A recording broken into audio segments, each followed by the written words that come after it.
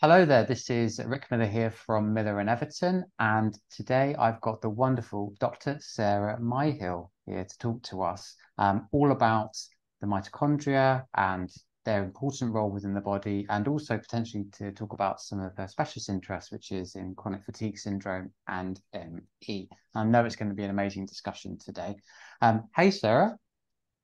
Thank you, Rick. Thank you for inviting me. Oh, not at all, not at all. How's your morning been so far? A lovely morning. Saw some patients, did some work. The sun is shining. So good, thank you. Super stuff, super stuff. So perhaps for those listeners who don't know you or your background, would you mind just giving a very brief overview Sure. of yourself and everything you know? Okay, I qualified in 1981 as a conventional doctor. I then worked in general practice for 20 years. And during that time, I increasingly became aware that conventional medicine is not asking the question why. It's not looking for disease causation. And after 20 years of this, I felt I didn't have the clinical freedoms that I needed to be a good doctor. So I then jumped out of the NHS and I've worked independently since. And now I work as a naturopathic physician. So I rarely have to use drugs because if you can work out the mechanism why people have symptoms, whether it's headache, fatigue, arthritis, irritable bowel, it doesn't matter. If you can work out what the mechanisms are, then that has obvious implications for management. And of course, mitochondria are central to almost any pathology that you care to mention.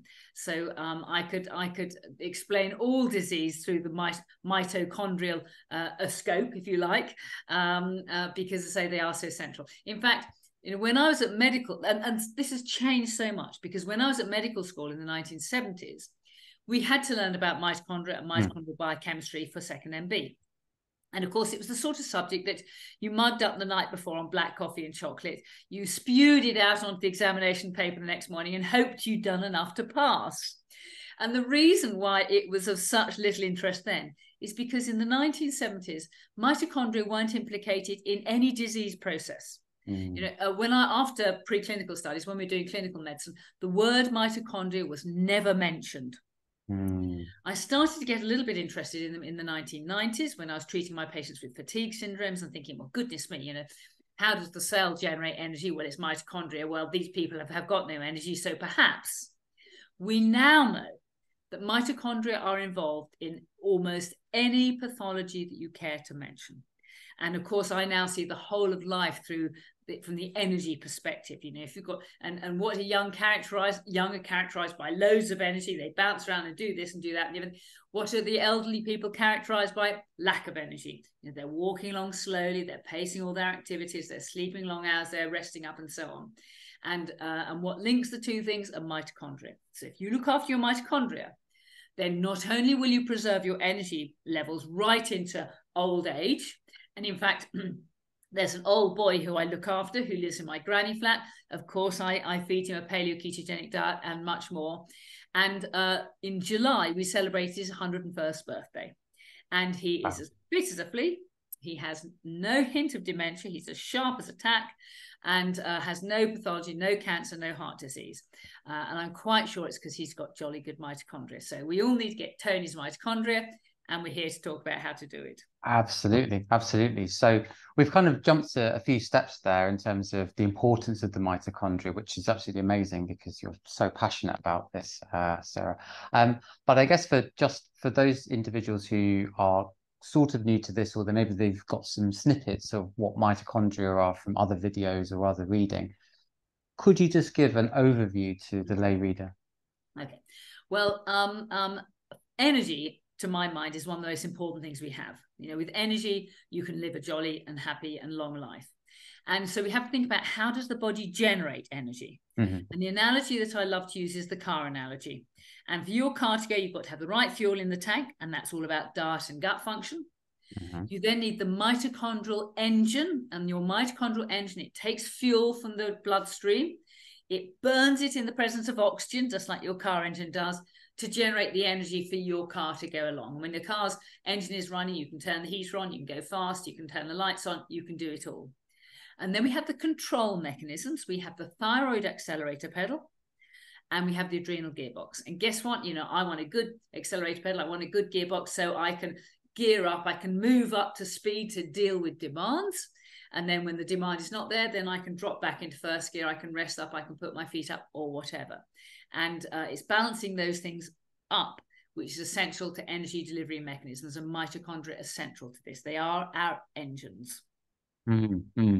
And you mentioned there about the generation of energy. I guess we could, for those who are maybe got a science background, that would be adenosine triphosphate. So at the end of producing of ATP. Well, so now you're asking the mechanic why the engine is working. Yes. And the engine is working because of some fascinating biochemistry. The biochemical process is called oxidative phosphorylation. And this is all about taking fuel. And of course, I like that fuel to be ketone bodies. And we burn that to generate the energy molecule ATP. Now, ATP stands for adenosine tri, because it has 3 phosphate. And that's made within the engines. So the next step is, having made ATP, triphosphate, it then has to be exported out of mitochondria into the cell, where it can be used to do a job of work. And that job of work could be to conduct a nerve impulse, to contract a muscle, to build proteins or whatever. And in the process of doing that, that ATP molecule with 3 phosphates loses a high energy phosphate bond, and it gets converted to ADP, adenosine diphosphate. And that is then cycled back into the mitochondria, where it's converted again into ATP.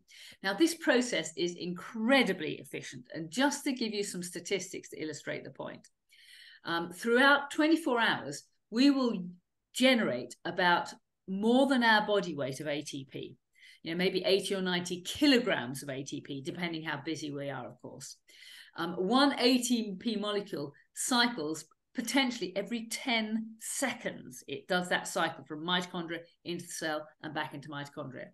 And the pool of ATP in our body, i.e. the total amount of ATP in our body, is about 80 grams. That's 3 ounces. So when I think about these figures and how incredibly efficient this biochemistry is, I have to say, I find it all quite mind-boggling.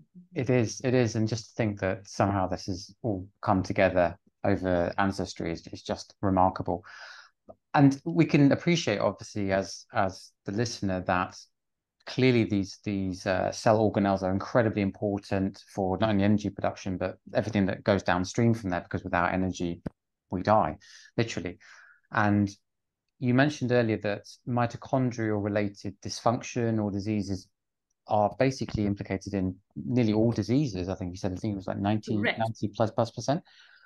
Why do you think it is that, I mean, if you went to a typical GP, that I even myself as a dietitian, and obviously been a patient myself, this is never talked about ever, let's be honest. Why do you think that is, Sarah? Like what's gone wrong here?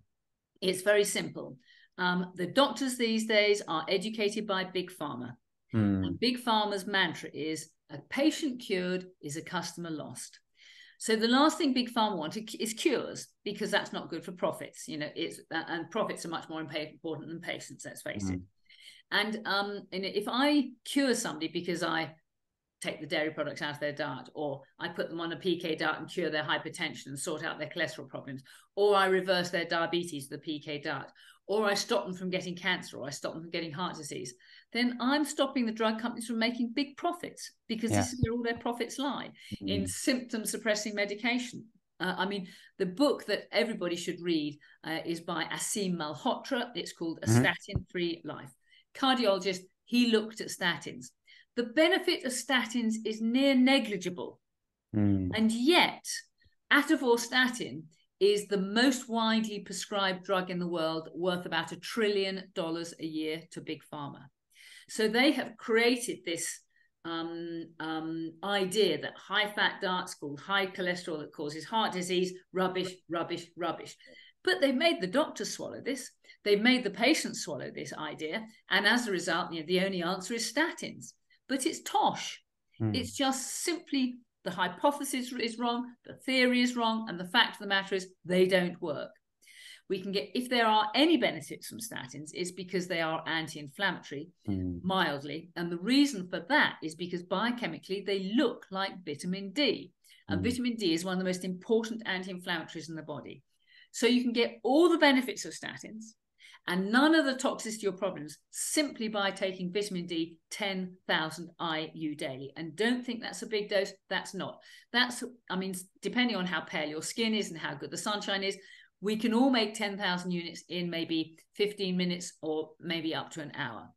And, and guess how much sunshine exposure primitive woman got? She got 12 hours a day. And Yeah, here we are worrying about 1 hour of sunshine a day. Sunshine is very good for us and is very anti-inflammatory, good for vitamin D. That's where we should be going. Absolutely. I'd love to come back to vitamin D a little bit later because it's actually something that came up in one of our last episodes with Dr. Jalal Khan, who's an honorable physician based in Australia and also shares the same kind of decentralized approach to medicine. And he was talking about the role of vitamin D in oral health and the importance actually of getting adequate sunlight exposure where possible because of the form of vitamin D that's actually formed, this kind of sulfated form of vitamin D that gets around the body in a much more efficient form than maybe the supplemental. But as you say, if you just can't get it, then supplementation might be necessary for some people. So obviously now we've understand why a doctor may not be talking about this with patients. Let's maybe continue and talk about where it goes wrong with the mitochondria. So if we could think about the lifespan initially, assuming that when we're young and we're still growing and we've not reached full maturity, presumably there is a certain amount of mitochondria that we have in the body, and then obviously it starts to decline potentially as we age. Correct? Well, my guess is it's not that the numbers of mitochondria decline, but the quality of their function is what declines. I mean, the difference between somebody who is normally fit and an athlete are the number of mitochondria. So, and when you train as an athlete and you increase your muscle bulk, you're increasing your muscle bulk because you're increasing the number of mitochondria there. And so you're improving energy delivery mechanisms for the muscles so they can work more powerfully and they can work for longer. Yes. Definitely. But so for mitochondria to work efficiently, again, think of the car. We've got to have the right fuel in the tank, and the preferred fuel of mitochondria are ketones. Then there are some raw materials that they absolutely must have in order to function. So just like our car needs, well, my car needs, a spark plug and a fuel source and an exhaust pipe and all that. The important supplements of mitochondria are magnesium. I think of magnesium as the spark plug of our car. Coenzyme Q10, that's the most important electron donor and acceptor within mitochondria. And I think of that as the oil of our engine. We need acetyl L-carnitine in order to get acetate groups into the mitochondria, the fuel. I think of that as the fuel pipe that gets the fuel into our car engine. We need vitamin B3, which is another essential electron donator and acceptor. And then to replace replace ATP, if we overdo things, we need D-ribose. So those are the sort of the 5 essential supplements for our mitochondria to function. And then we need to have mitochondria which are free from toxic stress. There's nothing blocking them. And again, if you had a finely tuned engine and you threw a handful of sand into it, then that's going to block things in unexpected ways. It's going to increase the friction in the system, so things wear out quicker and so on. And our poor bodies now have to tolerate or deal with a huge number of toxins. The major source of toxin probably comes from the upper fermenting gut. And if we're having too many sugars and carbohydrates, we overwhelm the ability of the upper gut to be sterile, and we ferment those sugars and carbohydrates instead. And that produces toxins like alcohol, ethyl alcohol, propyl alcohol, butyl alcohol, D-lactate, hydrogen sulfide, amino-alkyl compounds. And then there might well be bacterial endotoxin in there, fungal mycotoxin there. All of these toxins have the potential to inhibit mitochondria. If I have a glass of wine, guess what? I feel all woozy and fatigued. Why? Because alcohol inhibits mitochondrial function, destabilizes the membranes. So the upper fermenting gut is a really important part of that. Another thing that causes blocks mitochondria is having lots of free radicals around, and molecules with an unpaired electron. And we can mop those up with antioxidants like vitamin D, like vitamin C, like glutathione peroxidase, coenzyme Q10 is an antioxidant, superoxide dismutase. Improving antioxidant status is also going to improve mitochondrial function. Mm-hmm. And then, of course, we have other toxins in the outside world that we're being poisoned with: heavy metals, volatile organic compounds, pesticides, glyphosate. These all have the potential to block mitochondria. So the more we can clean up our environment and be free from those chemical insults, the more we can detox with heating regimes like running and sweating and sweating regimes and showering off afterwards, then the healthier we are going to be. And then, of course, I say the control mechanisms of the mitochondria, the thyroid accelerator pedal, and the adrenal gearbox. Get that all together, and you will have good mitochondria, which will keep you in good stead for life. That was a huge suite of different things there, Sarah, and so brilliant. Thank you so much for all that. And there's a few things that I definitely want to come back to, particularly as you touched on the upper fermenting gut and the formation of these things like acetaldehyde and these other compounds that come from over fermentation of carbohydrates. One thing that's quite, I think, popularized at the moment in the nutrition world is the relationship of advanced glycation end products. And the problem is that when we talk about these compounds, which for those listening in who have no idea what I'm talking about, advanced glycation end products are effectively formed when we cook anything in the pan. Effectively, it's the Maillard reaction for anybody who's a food scientist. So this caramelization, and you get it when sugars are basically attached to proteins, and that can happen in both, typical piece of meat that you put a bit of honey on or something like that, or it could be from, say, a very highly processed food like a biscuit or whatever that's got the gluten, protein, and then obviously it combines with the sugar that you have in the biscuit. But the thing that's interesting about this is that with these groups that are talking about these terrible advanced glycation end products and how they're going to affect diabetes and aging, and again they talk about the mitochondria and the role it has on free radicals, which you mentioned, they always mention meat. They always say meat is a terrible source of advanced glycation end products. You need to stop eating that. They never mention the biscuits and the processed foods at all, which is really interesting. So I was just wondering if you had any kind of thoughts on that, given the PKD diet, which you've mentioned a few times actually, which we must get into in a second, has got a strong emphasis on meat and. No, you misread that. The PK diet is the evolutionary correct diet. It's not a high meat diet. It's a normal protein diet. So we know we're not eating buckets of meat and eggs and fish, but they are obviously permitted on the diet because there's no carbohydrate load there. And again, primitive, man, much of his food, okay, he might have cooked a bit, but much of it would have been eaten raw. And in fact, there are some bodies that say what we should really be starting off is with a raw meat diet. But and the paleo ketogenic diet maybe is the end point, not the starting point.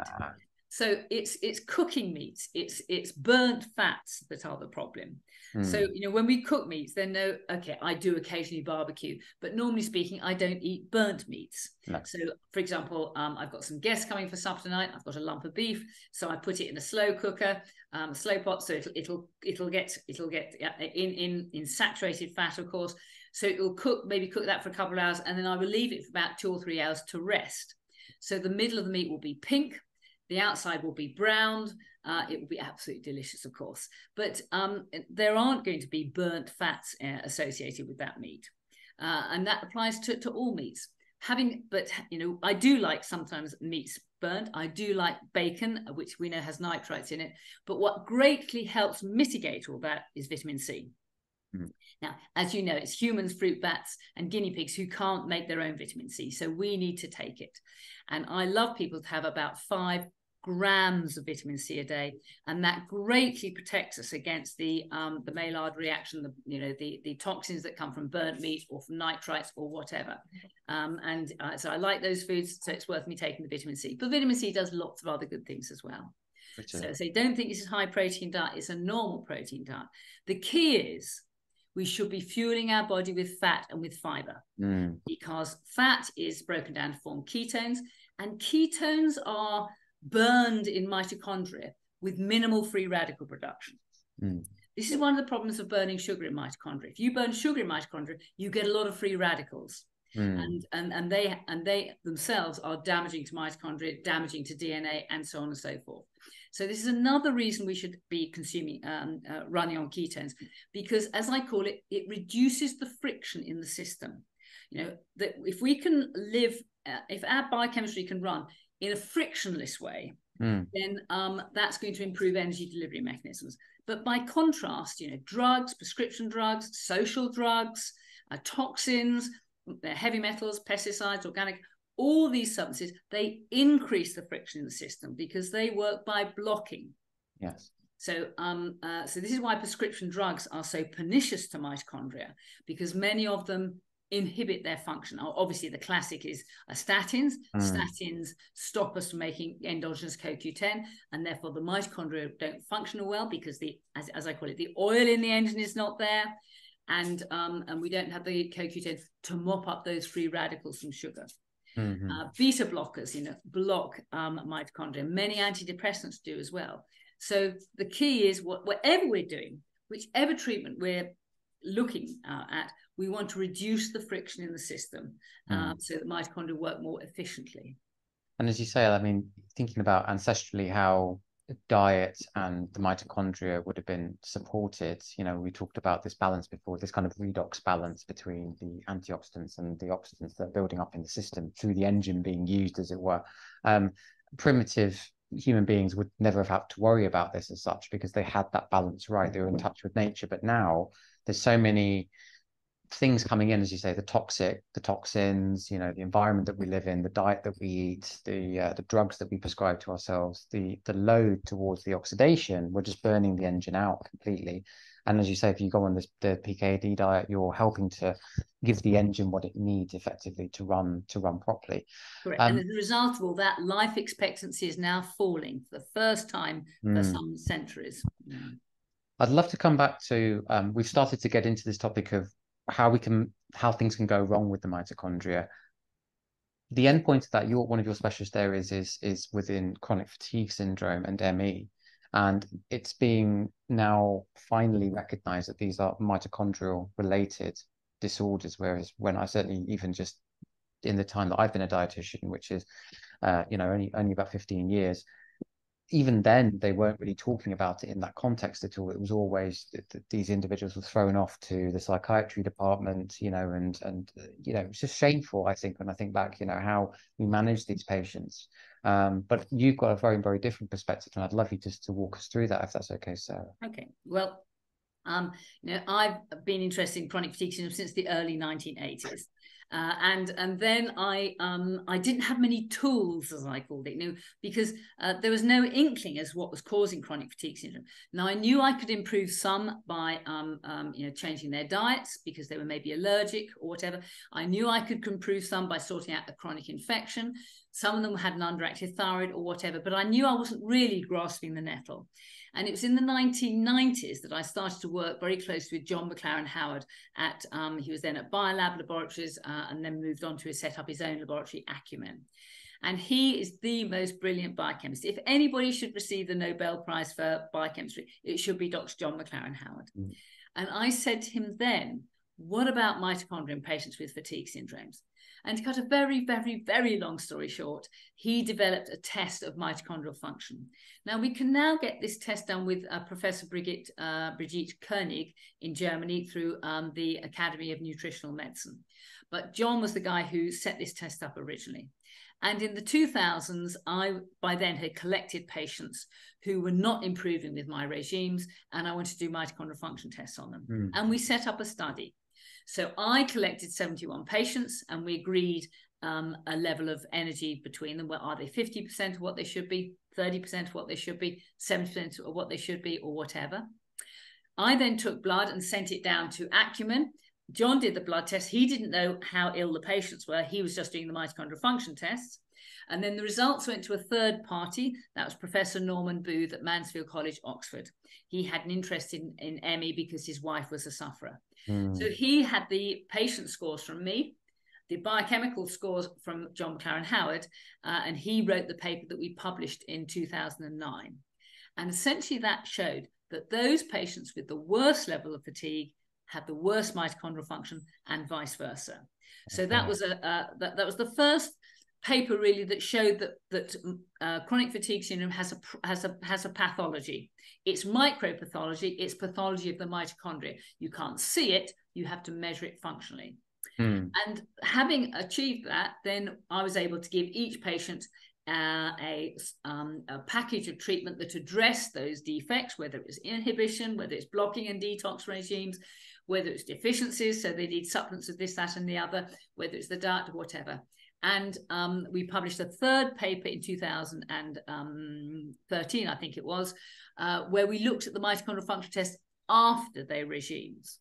Now, 30 of the patients had put in place the regimes, and every single case, their mitochondrial function improved markedly. 4 patients, for whatever reason, had not done the regimes, and their mitochondrial function got much worse. And it was such an extraordinary correlation that although the numbers are very small, we were able to publish that. But the point about this is we now know how to fix the mitochondria. We don't have to do expensive tests to get our patients well. We just have to put in place the interventions, the diet, sort out the unfermenting gut, the package of supplements, the detox regimes, the thyroid accelerator pedal, the adrenal gearbox, and the mitochondria can go. That's a good. And as you say, if you diagnose the condition properly, then you can put all these different things into place and obviously give these individuals such huge relief. Could it be said, Sarah, that because there will be certainly people listening in who are thinking, I'm often very tired, and I would imagine as a GP that tiredness and fatigue and poor energy levels are something that lots of patients present with. What would you say is the difference between somebody who has chronic fatigue and somebody who is maybe just not taking care of themselves properly? And is there a link there still with the mitochondria, even at a very fundamental level at all? Absolutely, yes. What you have to remember is that fatigue is a very important symptom. We all have a certain bucket of energy to spend in a day, which might be determined by our fitness, by our diet, by our mitochondria, whatever. Now, if we spend more energy than we have available to us, then we die. We die because we don't have the energy for the heart, for the brain, for the gut, and so on. And so as that gap narrows, as we start to spend more and more energy, the body and the brain have to give us nasty symptoms to stop us from doing things. And because as I say, if we don't stop, then we die. Now, we all know roughly how much energy we should have from people around us, what they do, and we all know when we burnt the candle at both ends and overdone things. But essentially, the difference between normal fatigue and pathological fatigue is the next day. So my fatigue syndrome patients, they're pacing their activities carefully, they're trying not to overdo things, because they know if they do, they will pay for it the next day with even worse fatigue, and that might last 2 or 3 days. So the delayed fatigue is abnormal. It's a little bit like an athlete in training. Yes. Athletes in training, there's a certain amount of energy, activity they can do for optimal fitness. If you overtrain, you pay for it the next day, and your performance will fall. So I don't pretend to know anything about training athletes. I just know the principles, and you have a coach there who knows from experience or whatever. Right. Do this much, a bit less. Do this much, a bit less. Because after an Olympic medal performance, you're going to be tired next day. You're going to be exhausted next day. You're certainly not going to be able to repeat that performance next day. And that's pathological fatigue, because when you really push yourself to your limit, you actually get muscle damage. You're actually damaging your mitochondria, and that takes some days to recover. Absolutely. So we are all on this energy spectrum, and me to a top athlete, I've got chronic fatigue syndrome compared with, an Ironman runner, but my patient's got chronic fatigue syndrome compared to me. Compared to when I was 18, I've probably got a mild chronic fatigue syndrome, but I'll settle for that. Yeah. When I was young, I could start at 6 a.m. and work till 10 o'clock at night. I can't do that anymore. I like to finish at 4 o'clock in the afternoon, and then I walk the dog and cook the supper and do all those things. So and that's fine. I'm very happy with the energy that I have. I have as much as I need to do my work and to enjoy myself. But it's relative. It's quite, and as you said before, it's not that necessarily the number of mitochondria have gone, although I have read about this idea of a heteroplasmy, actual death of mitochondria, which can happen over time. But you're suggesting that basically they become less efficient. They're kind of, the engine becomes a bit more broken. They don't work as well. They're a bit leaky potentially.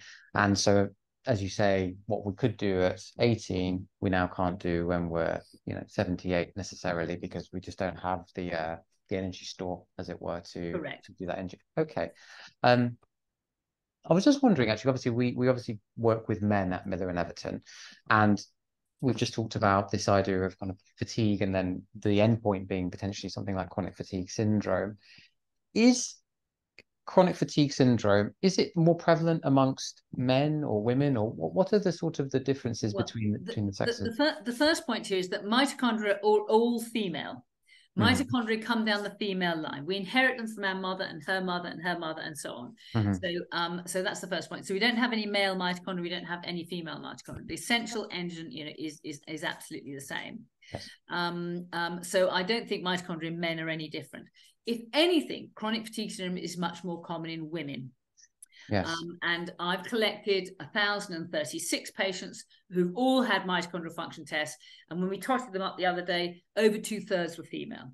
And I have to say there was a high proportion of vegetarians and vegans within that. So I'm not saying that a vegetarian diet done well is just as healthy as an omnivorous diet, but say so many vegetarians run on sugars and processed foods.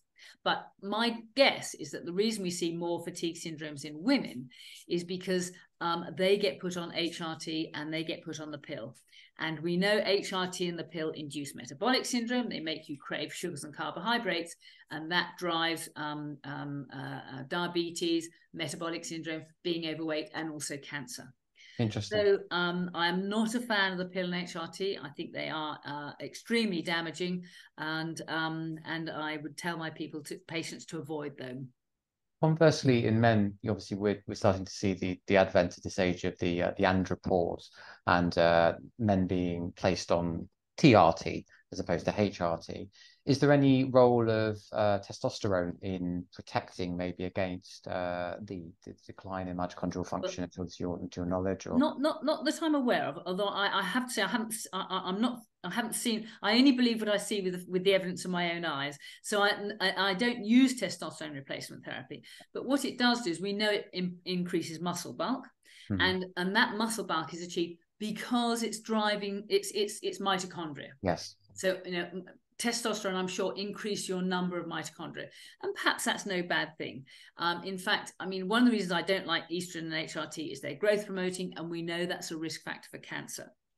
But what we also know about cancer is we have cancer. It's a metabolic disease. Cancer occurs when something goes wrong in the mitochondria, not the cellular DNA. And the classic experiment that was done to demonstrate this is 2 lines of cells in vitro, one line of cells which are cancerous and the other lines of cells which are normal. Now, if you take the nucleus of a cancerous cell and you put it in a normal cell, the cell remains normal. Conversely, if you take the nucleus of a normal cell and you put it in a cancerous cell, the cell remains cancerous. It tells us there's something in the cytoplasm that's driving the cancer, not the nucleus. And we now know that this is mitochondria, because mitochondria are responsible for cell suicide through cytochrome A. And if when that cell becomes diseased, it can't commit cell suicide, then that potentially is the start of a cancer.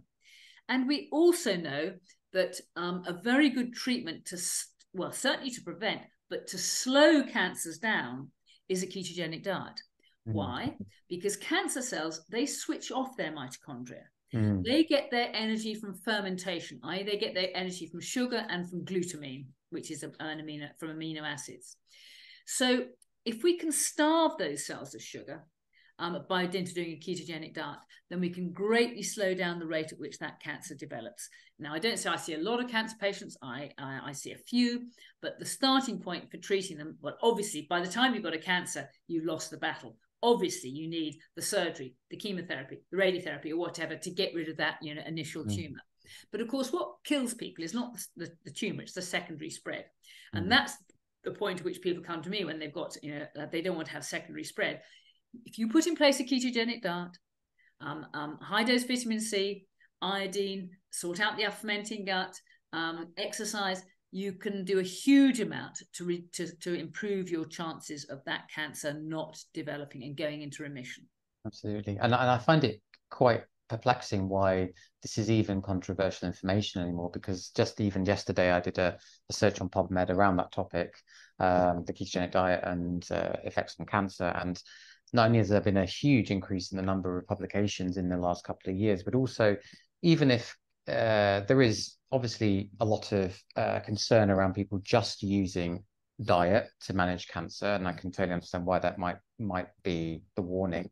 But even when using the ketogenic diet, it appears to be additive to chemotherapy treatment. So you've kind of almost got nothing to lose. You're going to go through the rigors and the horrors of chemotherapy anyway. Why not give your best chances? Because the data seems to suggest that it's very beneficial. Correct.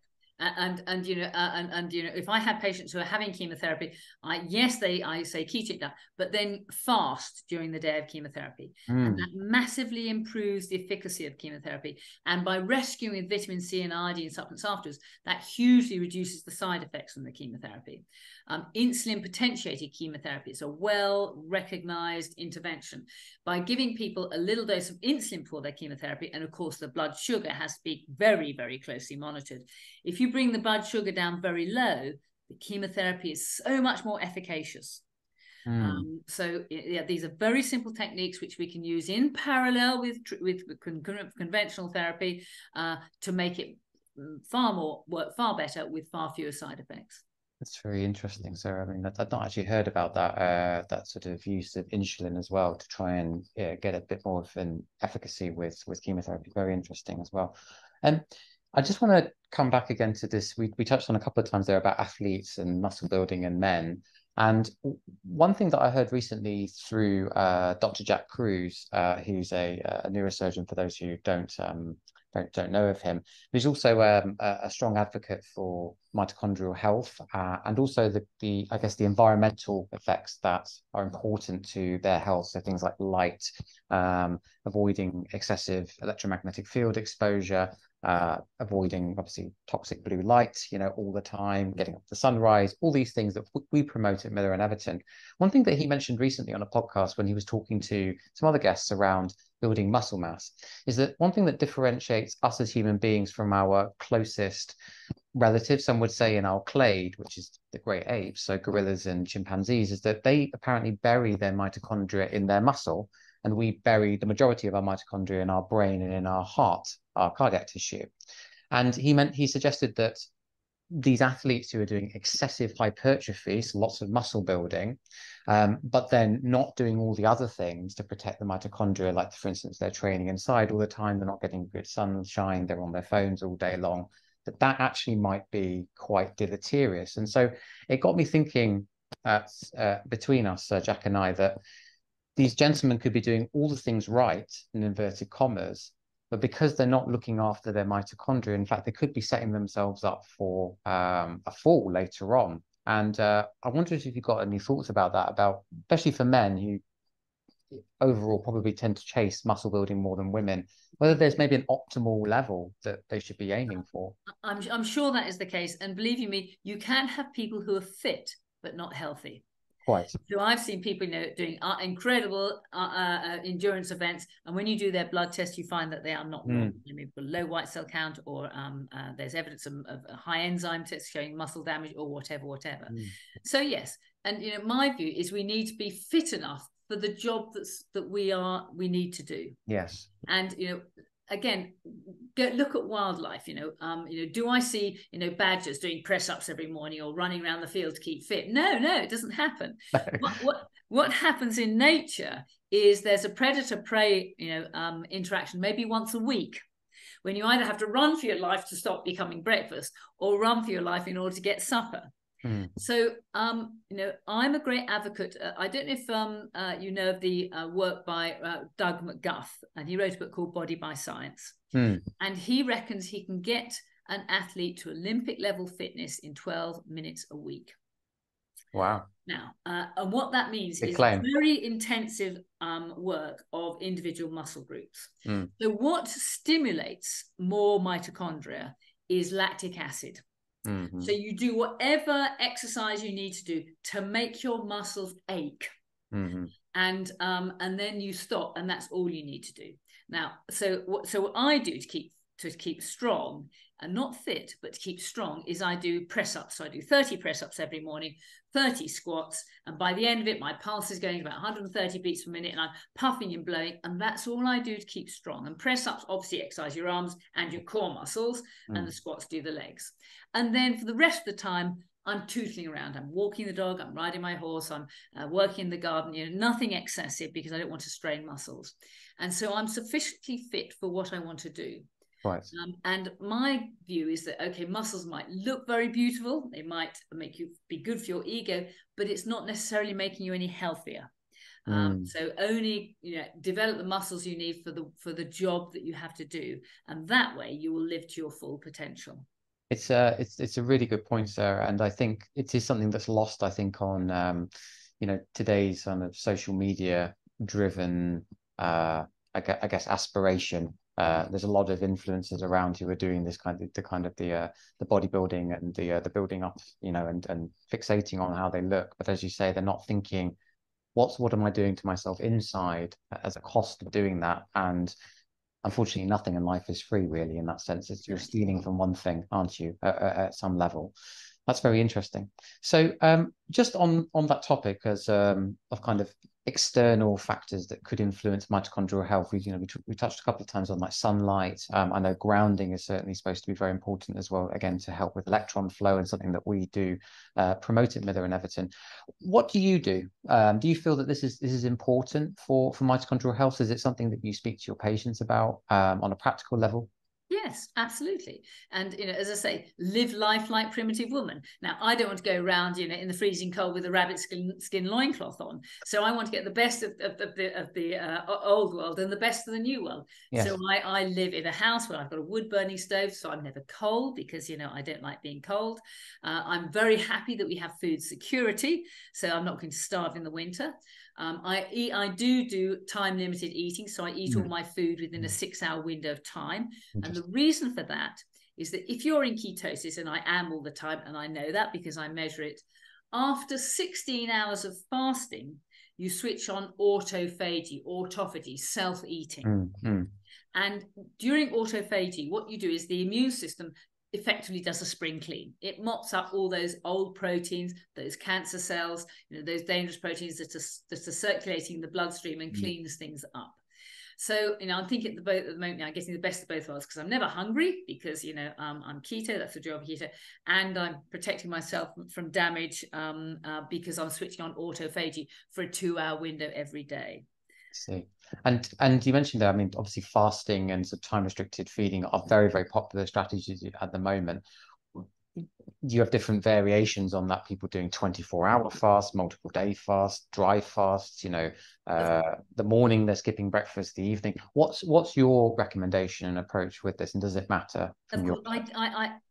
I don't know enough about this to really know, but just as long as you do some intermittent fasting, that's going to be good. So, for example, Thomas Seyfried, who is the cancer expert, he reckons that if the whole world did a week's fasting once a year, you would halve the risk of cancer throughout the world, overnight. Wow. And that's what he says. I don't know if it's right or wrong. I have done a 5-day fast, which was fine. I mean, the good thing about fasting is you don't have to shop, you don't have to cook, you don't have to lay the table, there's no washing up. It does have its advantages. And of course, when you're in ketosis, you don't get hungry. Now, when I say you don't get hungry, you might get a tummy rumble. You might get the gut saying, oh, come on, I'd like to have something to eat. But if you ask yourself, have I run out of mental energy? No. Have I run out of physical energy? No, I'm still fighting. So, if you really ask yourself, have I got the energy? The answer is yes. It means that you're fat burning efficiently, that you're functioning well. And of course, guess what? Did primitive woman get 3 meals a day? No, of course she didn't. She feasted and she fasted. During the autumn, when there was a windfall, there was free fruit, there was loads of apples, potatoes, beans, grains, because she was harvesting, then and they are all carbohydrate-based foods, that would have switched on the carbohydrate addiction gene. She would have eaten carbohydrates, and she got fat. And fat is survival value for the winter. Now, of course, she was eating carbohydrates like that because she got addicted to them and couldn't stop. But of course, when they ran out, she had no choice but to stop eating them. And so she automatically returned to ketosis, and would have run throughout the winter and the spring and maybe some of the summer, on ketones, and maybe with occasional hunt in order to feed. But she would have fasted and feasted. We don't do that these days because we have the supermarkets are open 7 days a week, 365 days a year. Yes. And therefore the carbohydrate addiction gene is never switched off.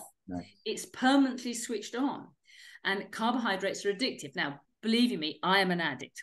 I could happily become a carbohydrate addict because I know intellectually the malign effects of them. I don't eat any refined carbohydrates or sugars, because if I have one square of chocolate, the whole bar would disappear.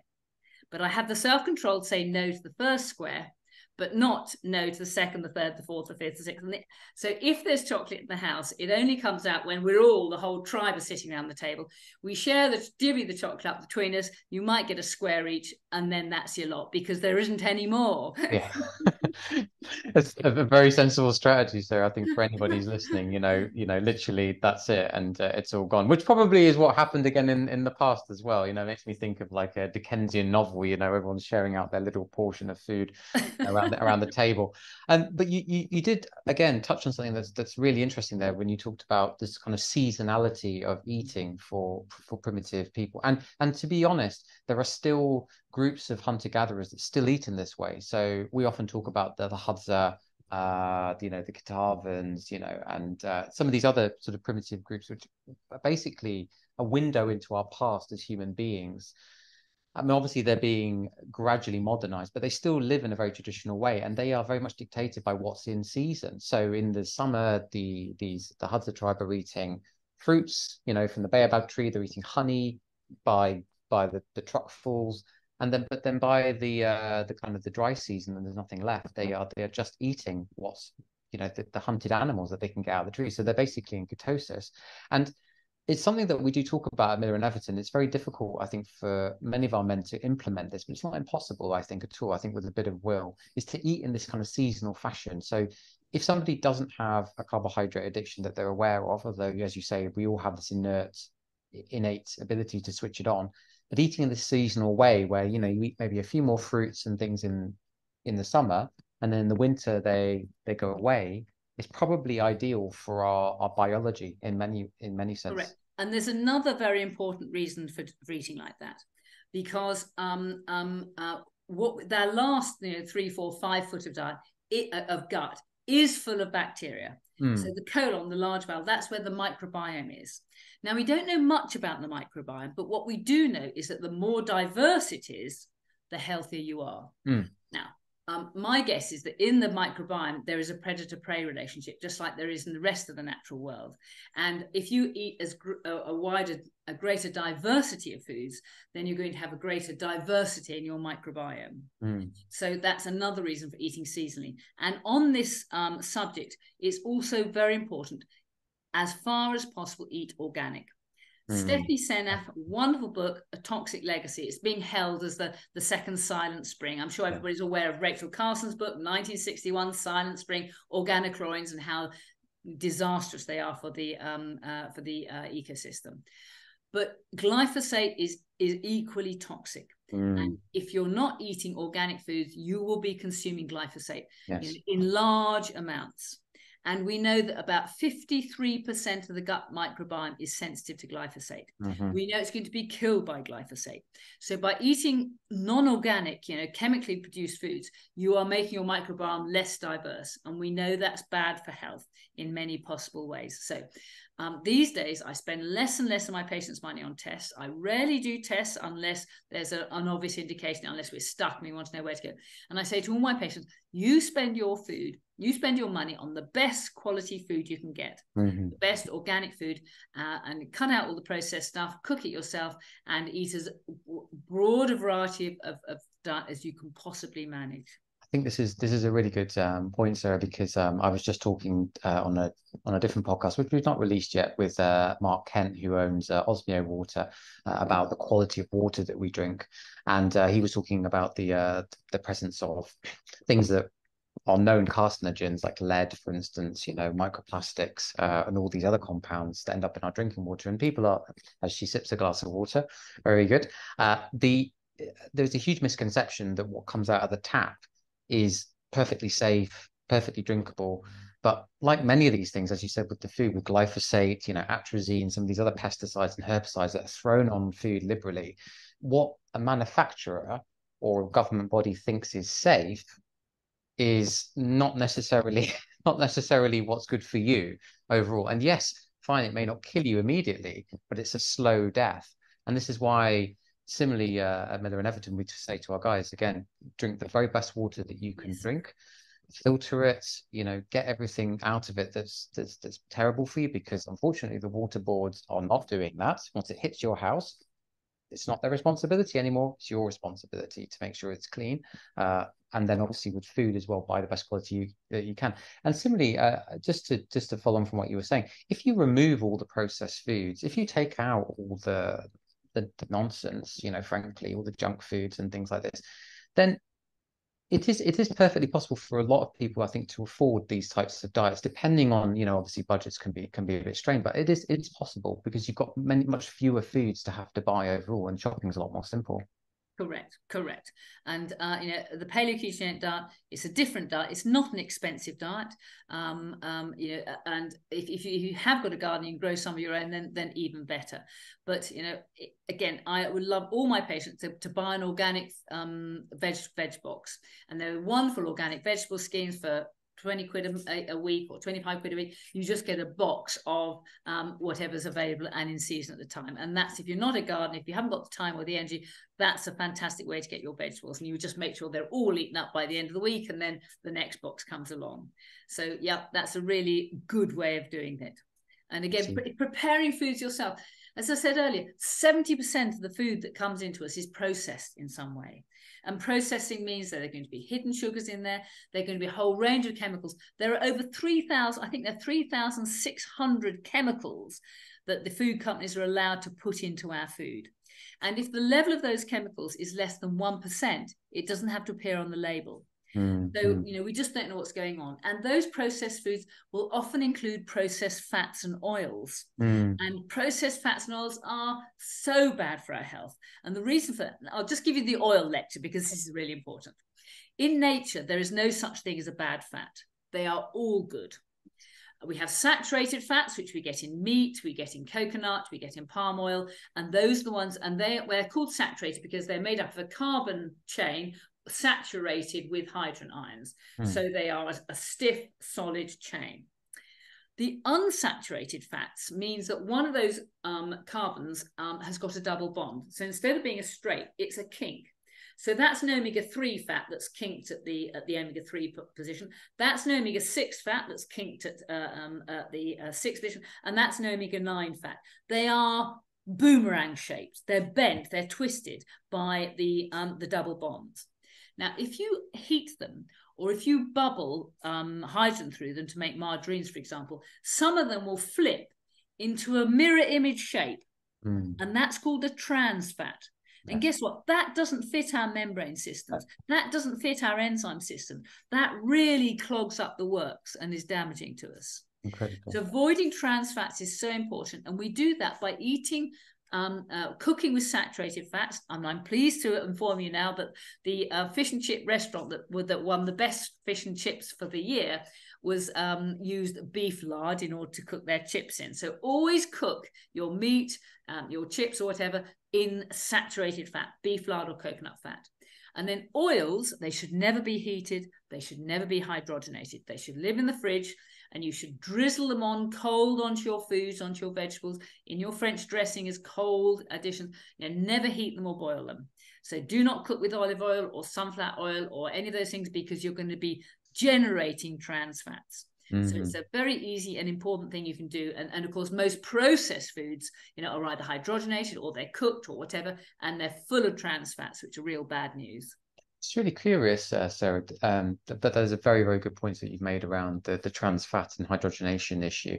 It's funny how in the Mediterranean region, they all cook with olive oils and things like this, which is interesting how this is kind of transgressed. I wonder if we go back far enough that that wasn't the case at one point, potentially in the distant past. Maybe they were all using all saturated fats. Well, you say they all cook with olive oil. I mean, olive oil, I suppose, is the safer because it's only got one double bond. Mm. But mainly they're using them, cold on salads, or whatever, or maybe cooking very short durations of time. But we should be cooking with animal fats. But of course, the Mediterranean, they have other huge advantages. Some of you have been probably watching the Blue Zone series on Netflix, which looks at where people are who live to great ages. So blue zones have a high proportion of centenarians. Yes. And what characterizes them all is they're all warm countries and they're all getting lots of sunshine. Yes, And because of that, they can sit around outside, they can be sociable, they can have a gossip, they can have a chat. There was a lovely picture of an old man from Costa Rica, and he was over 100, who was splitting wood for the fire in order to be able to cook. Yes. So they're all physically active, they're all sociable, and they're all eating locally grown foods. And that is what is so important for our health, mental health and physical health. Totally. I have a bit of an issue with the some of the data collation of the Blue Zones project, mostly because it seems to be pushing towards the sort of the plant-based approach, when actually when you look at the diets of those people in those regions, they do consume animal products in large amounts, actually in large amounts. So there is a little bit of cherry picking around there, but I think you're absolutely right. You've touched on the thing that probably matters the most, which is people living an outdoors life and having that community spirit and being more relaxed overall. We know that stress is a huge factor for a lot of issues like blood pressure and heart issues such as strokes. I just wanted to, just before I bring this amazing discussion to an end, Sarah, it's been incredible to talk to you. I just wondered, in your current research and the things that you're thinking about with the mitochondria, is there any kind of stuff that's on the kind of the precipice or on the cutting edge, or something that you're researching at the moment that you thought, oh, that's quite interesting? I'm still trying to figure out what role that has in mitochondrial health, or do you feel like you've kind of figured it out at the moment at this point? No. I've never figured it out. And I'm constantly on a steep learning curve. I've never not been on a steep learning curve. But of course, the joy is in the journey, not arriving, isn't it? True. Absolutely. Absolutely. And as I'm working, okay, many people can be helped by these basic interventions. But the real thing that has been so damaging to people's health recently is the spike protein from COVID vaccines. Yes. And that has been extremely damaging, because we know inflammation damages mitochondria in a multiplicity of ways. So, that's the big question I'm asking at the moment. How can we deal with spike protein and the inflammatory, effects of that? And what we know is people who've been vaccinated, they're shedding spike protein. About 50% of people who have vaccines will have spike protein on board, and they are shedding it. So even people who've not been vaccinated may be acquiring spike protein from others. And it's just, we live in an inflammatory world, and spike protein is just another addition to that. So the harder we can work at putting in place all things anti-inflammatory, the keto diet, the vitamin C, the vitamin D, the iodine, sunshine, all that stuff is going to be very important. And my guess is that, and this is work done by Paul Marrick, that we can get rid of spike protein by intermittent fasting. Oh, interesting. And this is one of the things that really made me think, yeah, you've got to do this 6-hour window, because I'm greedy, of course, I love my food. I've got to do this 6-hour window of time so that I have 2 hours a day when, if there's any spike protein around, then hopefully autophagy or autophagy, i.e. self-eating, will then mop up that excess spike protein. Was there a specific length of time that you needed to fast in order to get well, as I understand things, if you are in ketosis, then you'll switch on autophagy after 16 hours of fasting. So my mathematics tells me if I have all my food within a 6-hour window of time, then that gives me 2 hours a day where I'm switching on autophagy. And then every so often I do a 36-hour fast, just to be sure, maybe once every couple of months or something like that. But my guess is that's going to be a very important intervention to keep us as free from spike protein as is possible. a shame that probably most people are sadly probably not going to do that in the in the as we enter into the winter months. But it's good for those listening in that there is a way potentially, you know, if you have been vaccinated, to perhaps shed some of the issues that might have been associated with obviously that process. Sarah, it's been amazing to talk to you. Thank you so much for your time. For those dear listeners who are interested in the PKD diet, I do actually have a copy of Sarah's book right here, which I have read from cover to cover, and we do love in our house. So please do consider getting a copy, because one thing I'll say about Sarah's writing is it is absolutely commonsensical, straight to the point, no fluff, and that is that's very refreshing. Often with a lot of these books, is that they're often very impenetrable. There's too much mechanistic stuff. So if you're not a scientific background person, you can still understand this and you can implement it straight away. So please do consider purchasing it and obviously enjoying that and implementing it into your diet. So thank you so much, Sarah. Any closing remarks for our listeners? What I always say at the end of all my talks, just do it. Don't think too hard about it. Just get on and do it and make the changes, and don't let addiction get in the way. Absolutely. Great advice there. Thank you so much. Okay, thank you.